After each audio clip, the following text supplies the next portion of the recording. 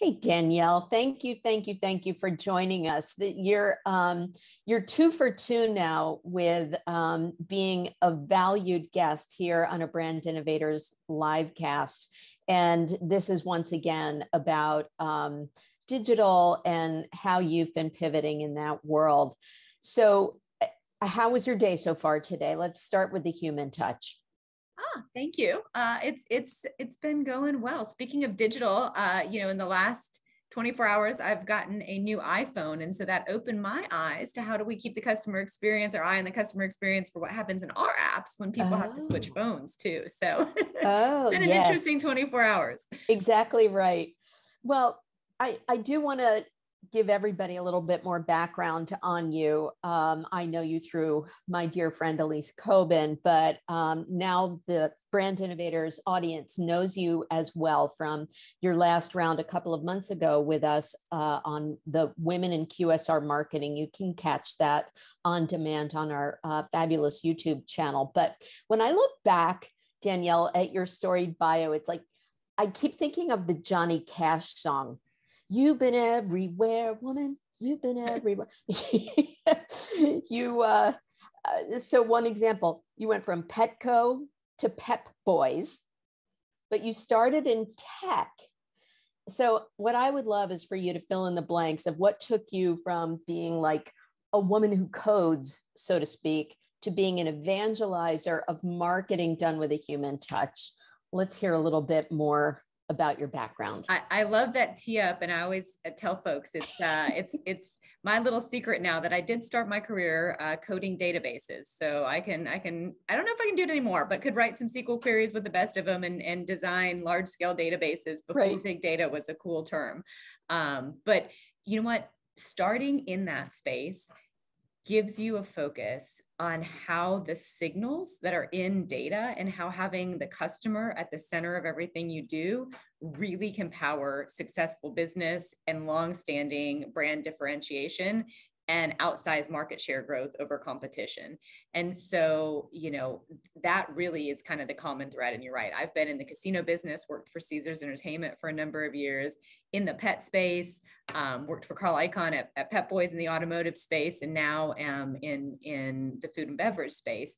But the thread through that is that focus on the customer, is that focus on really classic branding, but classic branding that comes to life through informed data and analytics, because that's where you really win at the end of the day. And, my first transition from the consulting side and the technology side was two clients of mine. So I went to work for Caesars Entertainment, where I had helped Harrah's and Caesars actually build, and Teradata was a great partner to them in building their loyalty program and the Total Rewards program, well recognized, particularly at that point in time, for being a leader in one of the first cross-brand loyalty programs and being able to really create a personalized experience that transcended being on property, being at home, offers that you had from your host, as well as VIP events. And so very well-rounded experiential program,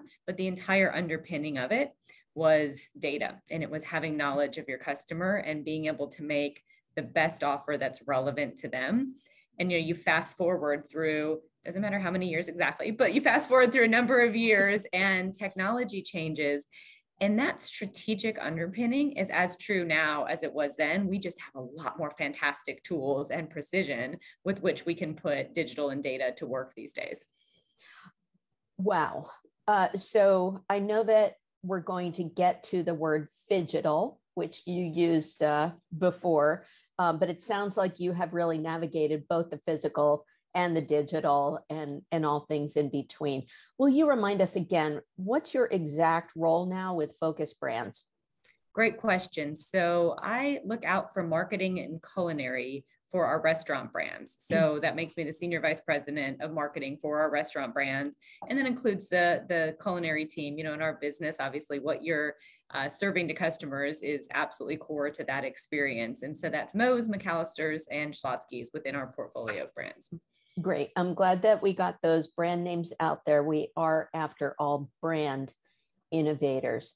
I know I couldn't, I will be transparent. I did not have time to put the Brand Innovators background up. And so I'm taking the shameless opportunity to have Moe's and Schlotzsky's in the background here. That's perfect. You're walking the walk, my friend. That's fine. So what we want to talk about today is, this is titled Adapting to a Data-Deprived Future. So tell us what it means with all of the impending regulations and requirements changing that takes us from and to a data-deprived future, first party, third party. Give us a little layperson explanation of that. It brings up such a great question, because you hear these terms that sound a little cataclysmic, right? And they sound very scary. If we're, cookie deprecation, and we're going to be in a cookieless future. And what does that mean? We're not going to have data available. There will be changes. 100% there's going to be changes. And those that are most prepared for those changes are going to be most successful. But we're not going to be in a data deprived future. It's just a different data future, right? And I think that's where you have to look at how you intersect what you can gather on your own customers. What first party data is the term, right? But the simple way of thinking about first party data means, what relationship can you build with your own customers, and what reasons can you give them to share some of that data with you, to join a loyalty program, to provide information on their preferences. And then you have to be able to keep and store that and be prepared to use it to personalize the experience with the guests. It's very much a two-way dialogue with them, but that's the concept of first-party data. And the more you do that, the easier it becomes to tie that to behavior that happens, outside of your stores or online, outside of your digital properties, because there are ways to intersect that first-party data and sort of find those customers in a privacy safe way in that infrastructure out of your own properties. And I think that's going to be such a critical component of the future. And the other aspect of that is there are big providers out there, and Google's at the top of that list, who, while they are, respecting privacy in the sense of not sharing their users' data outside of themselves, there's a tremendous amount that Google knows within their property and ecosystems. And that's a large part of, the United States and really users globally that interact in that Google ecosystem, which means you still have a lot of the ability as a marketer to serve up and to target content in, you'll hear a term like walled gardens, and Google's one example. There's several others. Obviously, Facebook and Meta is another example of that, where they're trying to do the same thing, build that relationship with those customers, have the trust. But the reality is, as a marketer, you can work with each of those partners and be able to still serve up a tailored experience too. It's just going to be different than in the past, where you could look more universally using third-party cookies. So I'm going to keep it at the treetops for a second. You famously have always talked about the fact that we have to blend what we call brand and demand. But first party data really starts with gaining trust of the brand and agreeing to give up your personal information.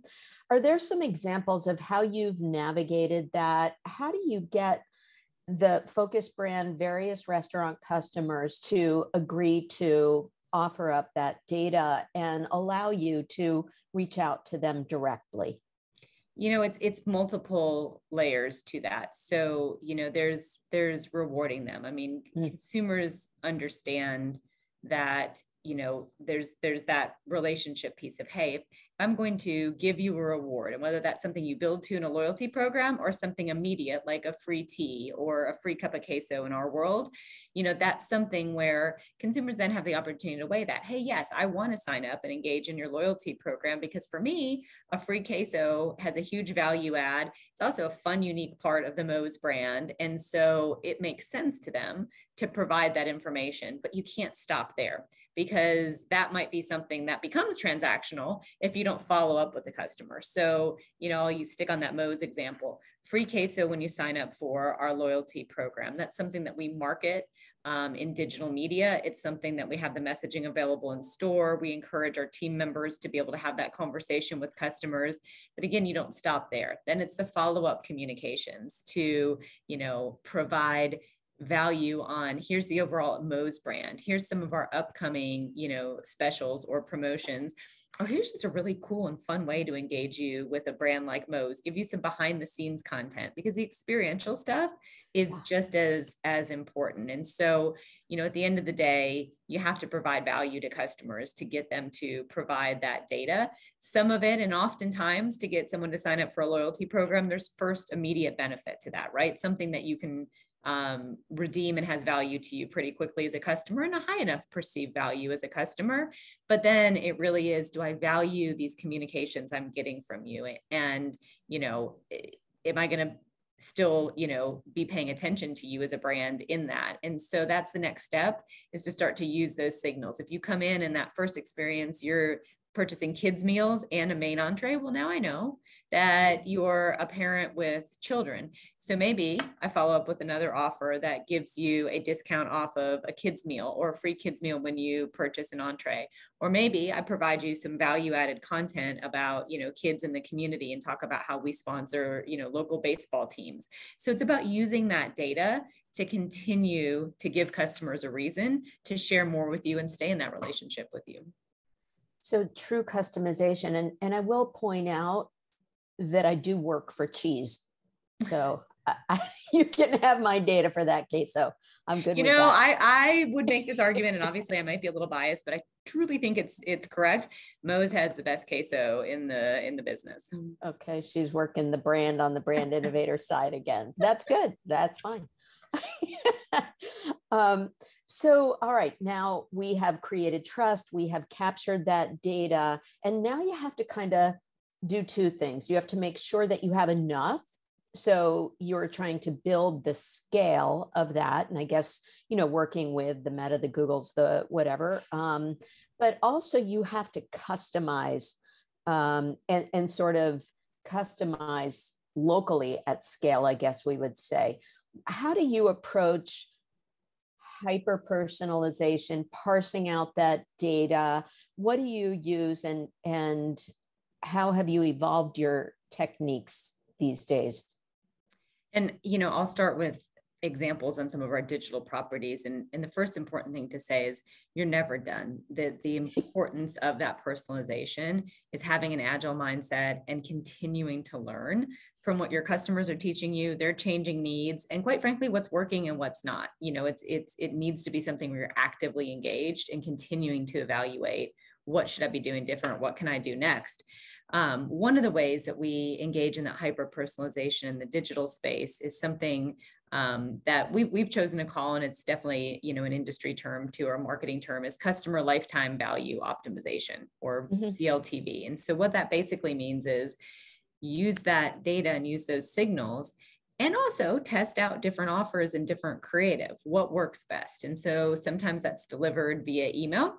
Sometimes that's delivered when you're on the website and you're getting ready to check out, what's my personalized suggestive sell item that I'm going to provide to you, right? And so sometimes I'm reaching out to you when you're not in a purchase engagement, and that's, for example, via email, and I'm trying to give you a reason to come in and choose Moe's for your dining option, to stick on the Moe's example this week. Other times you're on the site and I want to, incent an add-on or give you something that's customized. But if I guess wrong, or I present you something that's not relevant to you, then not only might you not buy that, but it really might turn you off from that entire transaction. So we use data and those signals in those two examples of what's the best offer that's going to be relevant to you. And that's that customer lifetime value optimization, and proactively using channels like email or push messaging in the app to deliver that. But then also when you're on the site, what can I do to make that experience feel more personalized? And, we are not, at the end state of that journey. Again, I'd say we're learning, we're cultivating, and there's always opportunity for more, but it's one of the key components of Focus Brand's roadmap over the next 2 to 3 years, is to continue to roll those things out across all of our brands and make them more and more robust, so that you have thousands and thousands of those offer permutations and you pick the right one for the right customer at the right time. Well, you teed me up perfectly to ask you again about what made news just a couple of months ago, and 2 months in since coming out with the claim that you would envision that 50% of your sales would be digitally driven by 2027. How are you since coming out with that vision for Focus Brands restaurants? I love it. Being metrics driven, you got to say, how are we tracking, right? And you're yeah, paying that's attention the to word. the stats. So one of the first key things that we're really working with a lot of our franchisees, and you mentioned locally too. And so this is down to the team members in the store. This brings together local and the phygital piece, because we have to have the team members and our franchisees really understanding the importance of building towards that digital future, because they're a huge gateway to getting our customers to enroll in the loyalty program, which is the first part of creating that flywheel for how we can do these personalized offers. So happy to say that is well underway, and we've seen significant increases in most of our brands in the amount of loyalty signups and loyalty penetration. So the amount of folks within any given store that are using the loyalty program, we've definitely seen strong growth in all of our brands over the last couple months. And that's wonderful, because it says we're providing that right value to customers to sign up. We're getting our team members excited and engaged, and they believe there's a reason to talk to their customers about that. And so very, very strong kind of first component is getting that loyalty engagement. And then also we, in a couple of our key brands, McAllister is an example of this, where we've really leaned into testing probably 50 different at this point permutations of those customer lifetime value offers to get those learnings. And again, you're learning, you're adapting, and we have agile sprints along the way that bring those things to life. Well, that's not just A/B testing, that's A/B twice and squared. Wow. That's when you understand why machine learning is a real thing, is when you start getting to that math. Yes. Wow. Yes, which I failed several times in school, which also tees me up now to ask you about the other side of things, because again, you have talked about the need to balance the data, the tech, your roots with marketing, so performance and brand awareness. And it sounds like you're really recruiting your franchisees and your staff to be human, but how do you balance that with this goal to be half digital in just a couple of years? You know, that's where the magic gets created, is those two things work together. I think I've said to you before, one of my personal pet peeves in marketing is things are teed up as an or choice. Are you doing digital or traditional? Are you doing branding or digital? And that's personally my view, not the right way to be thinking about it. Our job as marketers is to be doing both in an integrated way, because the customer is receiving all of that at once. And you cannot just have a transactional relationship with your customers. You have to have that emotional component, and you have to be differentiated. You have to be creative. You have to break through, and that has to sit together. So I'll give you a McAllister's example. Sweet tea is one of the most famous properties for McAllister's. When you kind of look at a brand, you say, what's your equity, right? And for McAllister's, it is tea, hands down, proprietary blend. Customers love it. We have signature cups. It just has a huge legacy and a lot of brand equity. And so you find yourself thinking, well, you know, how do you continue to take that to the next level? And what do you do that combines the physical and the digital? So McAllister's has just run it's more than a promotion. It's a program where we partnered with an ice cream creator and Creamalicious, and they created a sweet tea ice cream. So now you have something that's completely custom. We don't typically McAllister's sell ice cream, but let's create a sweet tea ice cream that brings us into a whole new product line, completely relevant for summer, gives you exclusivity where you have the ability to tell your customers, you've never tasted anything like this before. Come into McAllister's. Gave us a great opportunity to have a large PR push, you know, billions and billions of impressions from a PR standpoint. And you tied some of the benefits and trying it to being a member of the loyalty program. So it goes back to, again, that formula of you got to give customers a benefit and you have to still do that creative breakthrough thinking. And so now you've created a program that increases our loyalty signups and personalization, ties it to that data-driven digital experience, but is very rooted in driving traffic to the store and something that's breakthrough and unique to the brand. And are you continuously looping that, like sort of a silly example, but did you do any kind of polling to determine what would be your favorite flavor? And are you, bringing in your social media strategy and all of that to connect all the dots? Absolutely. And we do that feedback from our customers in a couple of different ways. It's honestly another benefit that customers see in having a relationship with us, back to that first party data, because we'll reach out and ask them. We do it in surveys. We'll survey some of our most frequent guests. We'll reach out after you come in and visit us and include some questions in a post-visit survey, because we want to engage people. And it is amazing. It's part of this is industry and part of it is our brands. But people really, really feel passionate about the food, and they, feel like it's my McAllister's or it's my Moe's.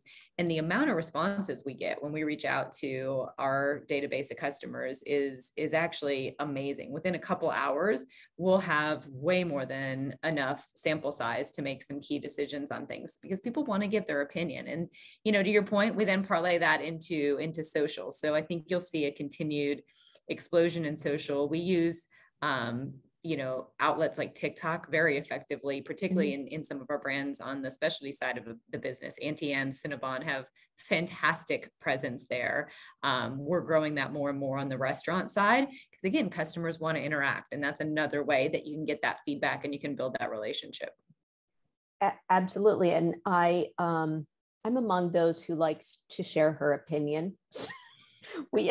We feel empowered, and I love that you give your customers the platform, the sort of dais to be able to share that, and apparently they're feeling heard, which I think is a key part. So, all right, you're a big organization. We know historically that sales and marketing, or data and creative, we're always trying to weave together those several departments. How do you balance creative and data without one strong arming the other? It's always a conversation. Oh, that. You mean not texting? Right. I think, it's two pieces and they're critical. One is the process, quite frankly. You've got to bring people together in those ideation sessions. And so we've invested a lot as we're starting, if you back up the marketing planning cycle and you're farther out in your planning, and we're really thinking about what do we want to bring to market for a particular brand 6 months from now or a year from now, you have those multiple voices in the room at the same time. And you have, both the quantitative data and the insights and qualitative data about your customers. So you have the customer sitting at the table with you. You also have the finance piece, right? Because we need to look at the end of the day, we're driving demand generation. And in our business, our job is to help the franchisees achieve their livelihood goals, right? We've got to drive profitable traffic to our restaurants. So you have to have, your sales and traffic goals sitting there with you. But you also have to have the creative and the branding, and, where are we going to win? Where are we unique from competition? How do we facilitate those brainstorming sessions that we're clear on our financial objectives and opportunities? Now let's make the space to have the creative discussion and the creative brainstorming of what's our central idea, what's our big idea that can help deliver on those financial pieces. So we've invested significantly in that process, really working the process and making sure that we're starting from the intersection of both of those things equally, which is what are the financials we need to drive for the business, and the underpinnings of that sitting right next to what's the long-term brand equity, and how do we need to continue to differentiate ourselves from the competition. Danielle, I just have to sidebar and say, hearing you speak, the enormity of a role like yours, to oversee all aspects of this and put it through the sieve and come out with the proper mix is really remarkable. And my hat's off to you. I also know that it's not so easy to find talent these days with our current job market and things like that. And as you talk about the right messaging, conversely, we also need to have more diverse voices in the room. So I'm going to throw you a curveball and just ask you, how do you apply, data and creative to soliciting new voices? And how are you also appealing to diverse customer ears? Great question. And a lot of that starts with the communities we serve, and it starts with us internally as an organization and valuing diversity. And so, to the communities we serve, our customer bases are very diverse. Within a brand, there's diversity, certainly in some cases by geography or location, but on the whole, we have, a lot of diversity, and we have to continue to honor that and cultivate it and do our best to make sure we reflect the diversity that exists in the communities that we serve. And that's super important to focus brands. And so on that internal piece, again, there's always more work to be done, but we have employee engagement groups and really continuing to cultivate that. One of my favorite is the Asian American and Pacific Islanders group, but just to be a part of that team and in conversations with that employee resource group, the passion, the pride and what they bring to the entire dialogue is absolutely inspiring to watch. So we're continuing to invest in those employee resource groups. It's important for us as we're looking for talent. It's important for us as we're looking for vendors. We just completed a media RFP for all 7 of our brands. And in that, front and center is diversity and making sure that the suppliers we're partnering with have a clear strategy, not words on paper, but things you can demonstrate around that diversity, because it all goes back to serving diverse communities, and that we need to do our best to continue to reflect that and empower the people at a local level to reflect what's relevant for their communities. Well said. And by the way, the human side again is who wouldn't want to work for you. So, so you've talked about taking a holistic view across all brands, but you also have to sort of amplify the individuality of one. Do you bring all of your data together so that you have more scale? Are you using or employing different tech for one brand over the other? How do you differentiate and sort of make things universal at the same time? Oh, that is the continual balancing act. And it's what is the power and the opportunity for a portfolio company like ours. So the opportunity and the power is to be able to say to our franchisees, if you invest in opening stores with us, you're going to get something that your brand alone, quite honestly, would not be able to afford, right? We can build these platforms and have a significant amount of scale, both talent, technology, investment, processes that you couldn't get if you were investing in a brand of a similar size that was standalone, because you can't afford to carry all of that on the P&L. Your ad fund, your budgets aren't going to support that. But you plug into this engine and you're going to get these world-class platforms that help you punch above your weight and level up versus your competitors in your local market. And so it's a very compelling opportunity for franchisees. For us on the execution side of that, then it's about being crystal clear. In media, for example, every brand, all 7, have their own dedicated media plan. They have, clearly their own audiences that are defined and objectives that are defined based upon that brand's unique value proposition and positioning and menu and customer relationships and experience in the store.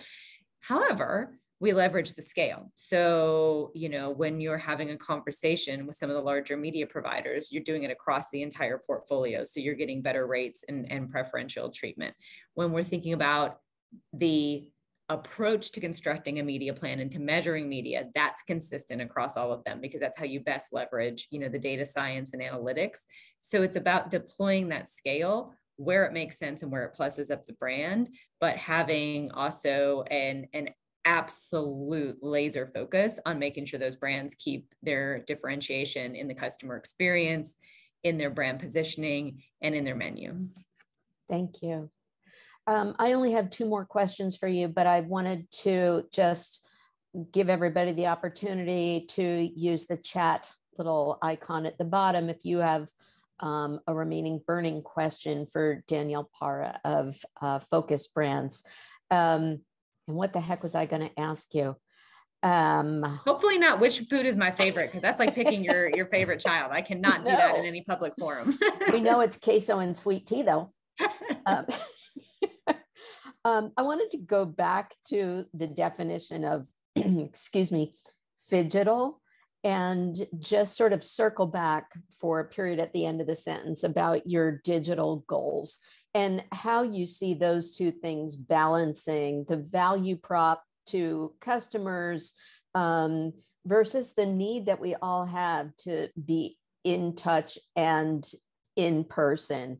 Can you paint a picture for us of, you know, what that might look like for both sides of the coin for the customer? Absolutely. And I'm going to do it to you again of saying tie it together. So the reason the digital piece and the way we think about it is creating the most meaningful, personalized experience for the customer that adds value to their daily life. And that, when we lay out our customer journeys, we're stitching it together. Honestly, even when they're not engaged with us, what are they doing when they're home? What mindsets are they in? You know, what challenges are they facing? Are they someone who's now come back to an office and they're looking for lunch solutions? Are they someone who's in an office and need a catering solution? Are they a busy family who around 4 p.m. today is going to need to figure out what to feed everyone at home? And so we think about that entire digital experience, the customer service experience, starting with what problems can we best solve for customers, and how do we present that to them in a way that's personalized and relevant to them. And so, you know, that drives our marketing agenda, from what message are we going to give you at what time of day, based on what signals we know about you. Like I said, if you're a business person at lunch versus a family looking for a dinner solution. And it also drives above that how we're designing our stores. So for instance, Schlotzsky's newest store prototype is Design 1000. It's a small footprint, but 2 drive-throughs meant to facilitate, again, as we've thought about that customer journey. Well, now we're going to have more digital. We're going to have third-party delivery drivers, get them through, but keep that drive-through customer who just got the message popped on their ways that there's a Schlotzsky's drive-through. We got to make sure we're there to serve them too. And if you have someone who wants to come dine in, we still have that dining experience. And so it really permeates everything from the marketing all the way through to the store prototype designs, coming from the perspective of putting yourself in your customer's shoes. I think that's such a fascinating example. I never thought about how your digital footprint impacts your physical real store footprint and the considerations that you have to have as you shift strategies. That even is back to the holistic kitchen. Thinking. Even Designing new kitchen equipment and lines to be able to service that. There is no separation between the two. And that's why the phygital piece you hear me keep talking about, because if you stop with just one or the other, the customer experience isn't where it needs to be. Maddie, welcome back. I'm going to ask Danielle one last burning question that I have. Rush. I have to mention though, I'm so hungry, and Auntie Anne's my favorite. So this is like the works for queso also. So it wouldn't help for me to describe the smells I'm having from the test kitchen downstairs. No, don't, because that's just going to make it worse. But no, Evie, go ahead. Yeah. She's a brand marketer from way back. Now she's, you know, enveloping all of our senses. Pretty soon she's going to hold up a cup of queso. I haven't figured out how to get the scent to come through the computer screen yet. That, my friend Evie, there you go. That is truly the intersection. We need that. Well, that actually also tees up my last question, which is about media and where we're going, because that reminds me of that attempt to do like smell-o-vision in theaters and things like that. So assuming we can't do that, where are you shifting from and to as you embrace that 2027 goal of 50% of sales coming from digital? You know, depends on the brand, because it depends on, you know, what we need to accomplish in the brand equity space. Are we trying to change preference or perception? You know, we're trying to get awareness, but the reality is some of the larger opportunities, and for brands like us, right? Look, we do not have, you know, upfront level, you know, media spend pieces. So things like, you know, traditional linear TV and audio don't make sense for us. However, there's so much opportunity in OTT TV and a lot of the, you know, tailored digital audio components. We're still getting that experience. We are able to do the storytelling, and you're able to do that in an efficient way that makes sense, because you can also target it only around the radius of the stores where you're located if you're not truly a national brand. So those are the things of the future, is finding those ways that you can accomplish that classic need for storytelling, the classic need for building that brand equity, but do it in a realistic way for your budget and for, you know, the location of your business. And so those are some of the key opportunities, you know, we see there.